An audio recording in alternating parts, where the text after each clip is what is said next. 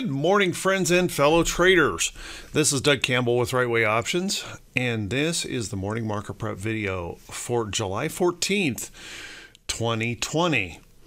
Yesterday turned out to be quite an interesting day. If you remember in yesterday's report, I mentioned the possibility of a pop and drop, but boy, I would not have envisioned how it occurred. Creating kind of a nasty reversal by the end of the day. So what does that mean for the setup for this morning? Well, how about we buckle up, let's settle in, and let's get ready for the Tuesday edition of the morning market prep video. So this morning, everyone, we have kind of an interesting dilemma playing out here in the market. First off, we had new record highs made in the NASDAQ yesterday before it started to reverse. What was interesting is that the NASDAQ started to reverse before anything else. And really, I think that's because of an overextended move in that index. But let's take a look at the technicals here and see if we can kind of figure out what comes next.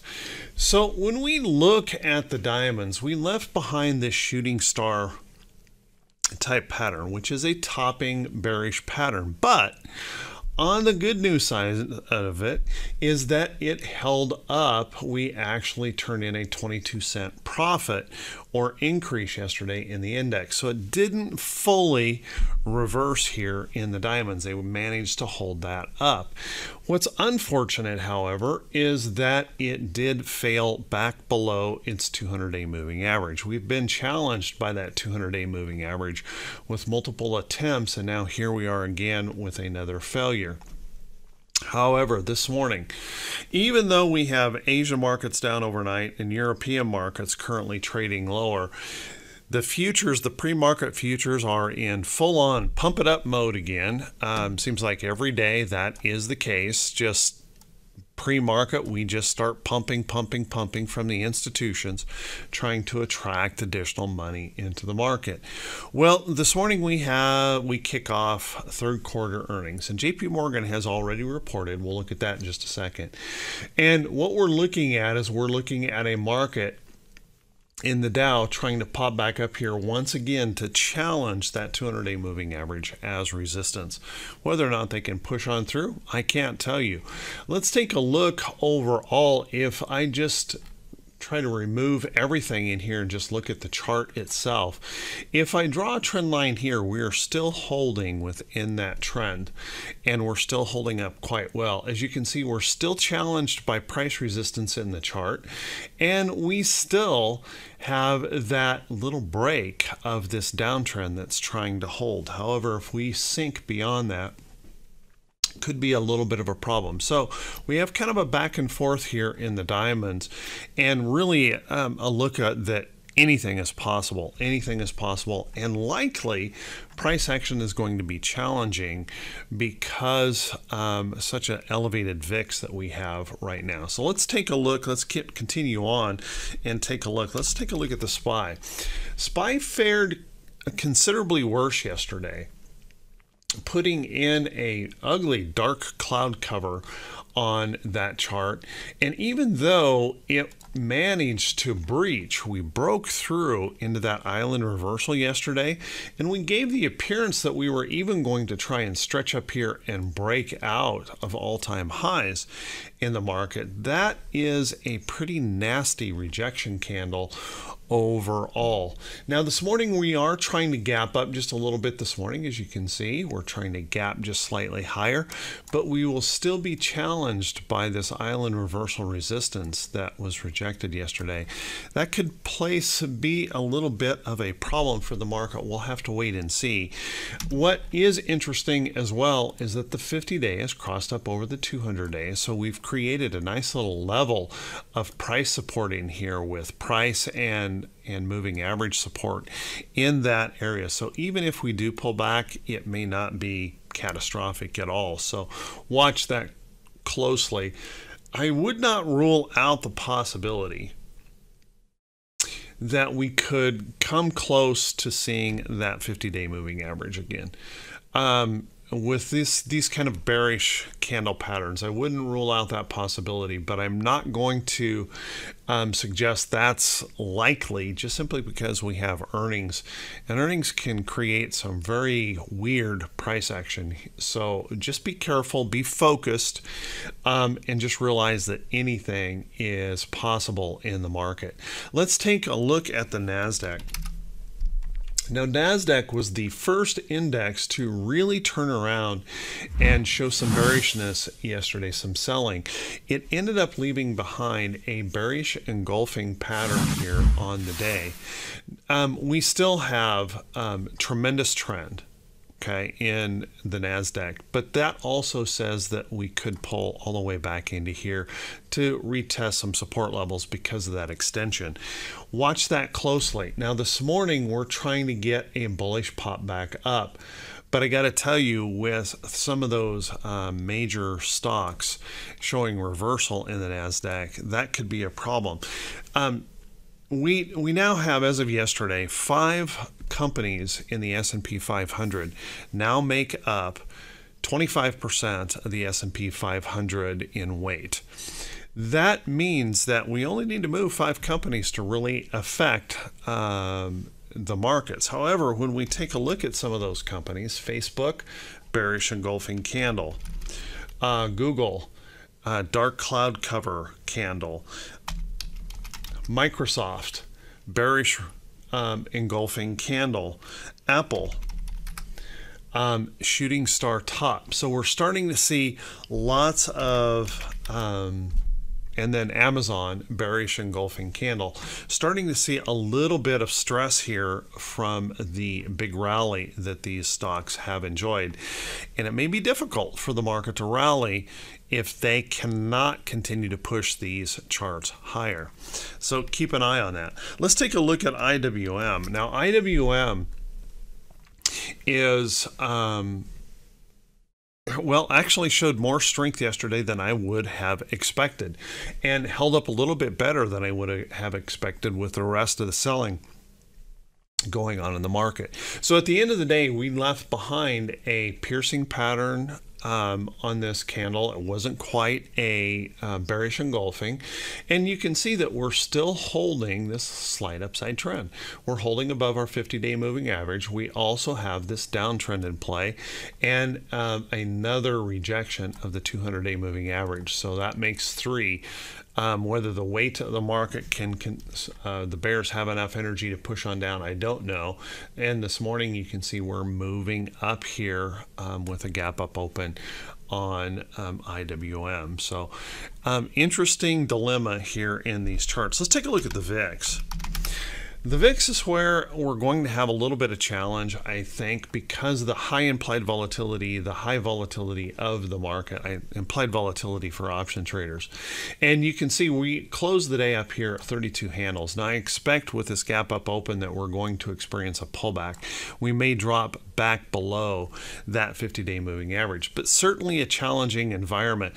And it's something that's not normally associated with new record highs in the market. When we have new record highs in the market, we typically have the VIX showing little to no fear all the way down in here.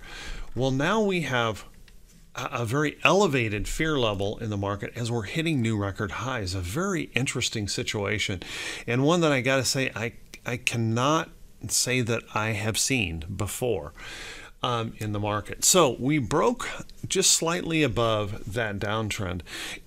I suspect that pullback here this morning will break that back down, but we're going to have to stay pretty focused on this chart. Notice that how many times we have held that 200-day moving average here in that chart. If we hold a higher low in here, that possibility of that fear spike coming in could occur at any time. So stay focused and stay flexible. It could move pretty quickly if fear starts to rise here in the market. Let's take a look at T2122. T2122 is just kind of confused like the rest of us, I think, in the market. Yesterday at the open, we were all the way up here in the bearish reversal zone. As the day progressed, T2122 pulled back, and the reason it pulled back is because we only had a very few select companies pushing the indexes up. When they started to turn, everything turned in T2122, and we dropped back below the 50% area here in the chart. Now, this morning, I suspect we're going to bounce back up in here with this gap up open, which leaves us kind of in the middle, which tells us really anything is possible. Bulls and bears kind of equal weighted in here right now, and anything is possible. So we're going to have to stay focused. We're going to have to stay flexible for any possibility today. Let's take a look at our economic calendar. Oh, by the way, let's do this. T2101. I thought this was really interesting yesterday as well. If we take a look at T2101, and I'm just going to go to a standard candlestick chart. Yesterday, when the market was rallying, T2101, the absolute breadth, was collapsing. As a matter of fact, it gave up lows here in the chart. We were collapsing, and that was a real signal of a problem in the market, that just a select few companies were pushing the indexes up while the remainder were going down.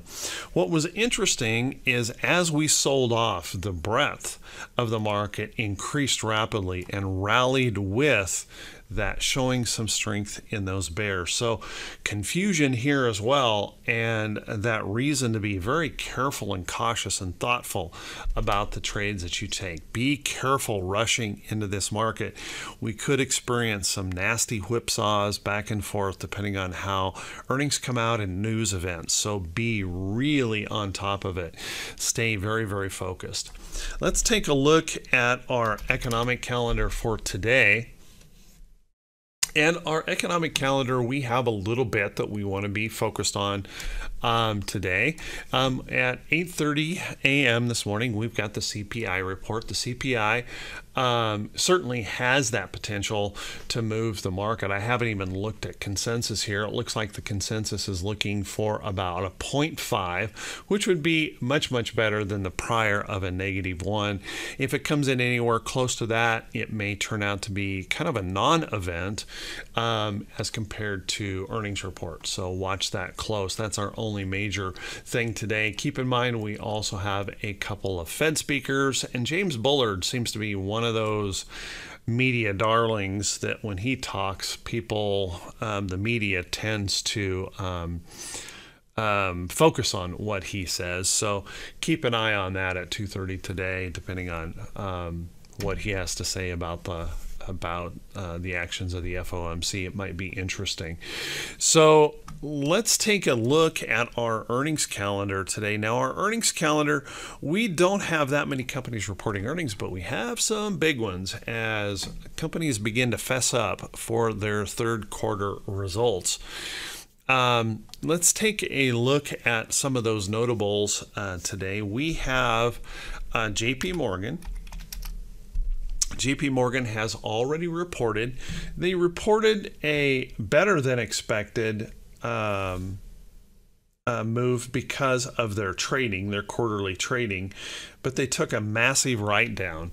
So as you can see, we're looking right now to open about where we closed yesterday. So no big shakes there so far on JP Morgan in that chart. We also have AMX reporting. We'll want to keep an eye on that. Notice the bid-ask spread is really, really wide here. Even the market makers just don't know what to think about some of these earnings reports. There's no guidance, and a little bit of a concern as we approach. So real wide bid-ask spreads. Citibank will be reporting today. It looks like right now Citibank is looking to open about where it closed yesterday. We have Delta Airlines reporting this morning. We'll want to keep an eye on that. It's indicating just slightly lower here this morning. Fastenal, this one might be interesting because we've had such a surge in home buying and home building. Fastenal is a company that provides a lot of the fasteners, nails, and things like that to build homes.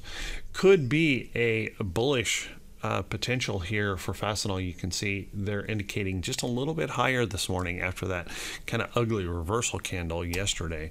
And last but not least, WFC is reporting this morning, and it is indicating just slightly lower than where its high yesterday. So we'll want to keep an eye on that as these banks begin to progress. Whether they're going to provide enough energy to move the markets higher or not, I can't tell you. So with that, everyone, hey, I want to wish you all a fantastic day in your trading. I want to wish you great profits. And if this is the first time you've seen these videos, if you could please do me a favor, if you could click that subscribe button on YouTube and then also click that bell icon when it pops up so you'll be notified every time I post one of these videos. And guys, if you feel that this video was helpful to you, if you feel like it was worthy, please make sure and click that thumbs up button and leave a brief comment. It helps us grow the channel. And I just want to say thank you to everyone who does do that. You guys are awesome, truly, truly awesome, and I really, really appreciate all the support and the kind words for these videos. Let's take a look at a few stocks that are setting up, but before we do that, guys, I just want to remind everyone that every time I show a stock in these videos, it's not a recommendation to buy or sell any security. It's meant merely as part of the education and things that I do with the Right Way Options group. And please note that anything is possible, particularly in the volatility that we're seeing in the market right now. Anything is possible. So do your due diligence in these trades and watch these markets very, very closely, because we could see a lot of price action and a lot of whipsaws over the next few days. So watch that carefully. Let's take a look at Grubhub. Now, Grubhub, I mentioned that it was setting up in a potential consolidation here. Nice little consolidation after breaking through some resistance and holding in there. Now, yesterday it left behind a reversal pattern, big old bearish engulfing candle trying to break that support. So a couple things we need to watch for here. The way the market has been trading here lately, this could bounce right back up and remain in this consolidation and still resume that uptrend. However, we'll want to keep an eye on that, but we also want to keep an eye on the possibility that this actually breaks that support, rallies back to resistance, and could set up a short trade. So this could go either direction. It's one that you want to keep a pretty close eye on, and well, just focus carefully on that chart. A lot of things could happen here. Let's take a look at Starbucks. Starbucks left behind a really ugly bearish engulfing candle yesterday. It is still trying to hold on to this support, but we have this little downtrend in play here in this chart. So Starbucks really, to me, is set up with that bearish engulfing candle for a potential short, but we have to be careful of this support. We could catch that bounce right off of that support, so watch that carefully. I think if we drift and break on down through here, we could have some problems here in Starbucks. If those bulls can grab a hold of this and hold onto that support, then we have that opportunity breaking that downtrend, and we'll want to look for the next opportunity in that chart. Pretty interesting thing to be paying attention to as that bounces around in here. As you guys know, I've been holding on to precious metals, gold, silver, those kind of things. Interestingly enough, we're just consolidating here. And this morning, I'm seeing gold just about to open where it closed yesterday.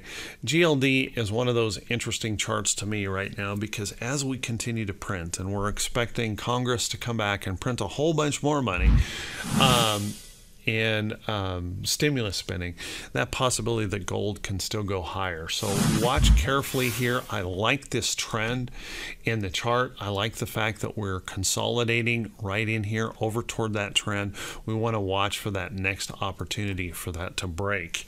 to the upside. So watch that carefully. Of course, it can break to the downside, but we want to watch because of the upside trend. I want to be watching for that upside move. Let's take a look at silver. Silver had a really nice spike up yesterday, gapping up and really trying to break some resistance levels in the chart. So we popped up, caught a little bit of selling by the end of the day.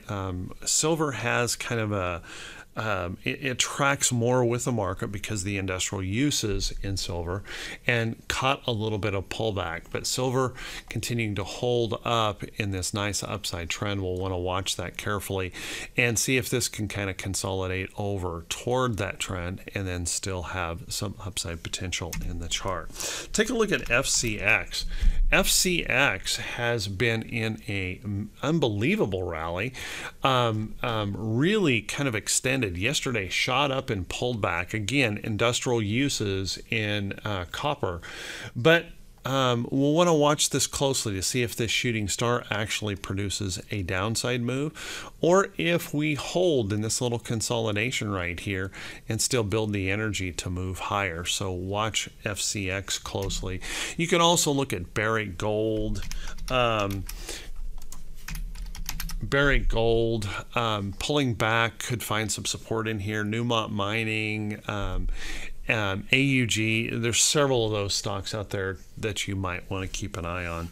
And last but not least, we're running out of time here. I want to mention TLT. Kind of an interesting situation yesterday is we saw in the sell-off, just before they started to sell off, we saw a move toward bonds, almost as if the institutions had some kind of clue that that was going to occur, and we saw a rotation here into bonds.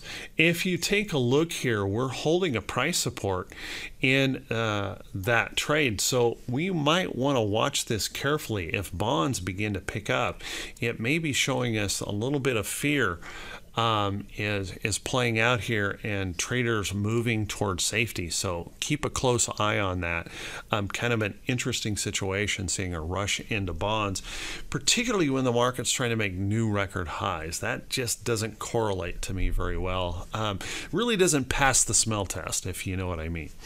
So everyone, I want to wish you all a fantastic day. I want to wish you all the best success in your trading. We'll see you right back here bright and early Wednesday morning. Take care, everyone. Be safe. We'll see you then.